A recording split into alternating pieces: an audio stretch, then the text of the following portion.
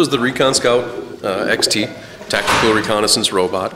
The whole idea is that it can be thrown into a hostile situation, and video feedback from the robot comes to the OCU so that you can assess a situation without putting people in harm's way. It's very tough. It can be dropped from up to 30 feet onto concrete and still survive.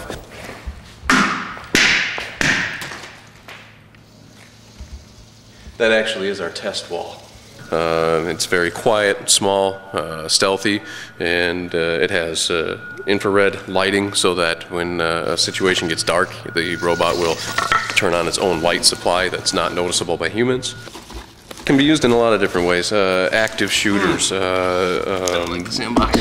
a situation where somebody's holed themselves up in a residence or in a building, and the police need to get in and see what's going on.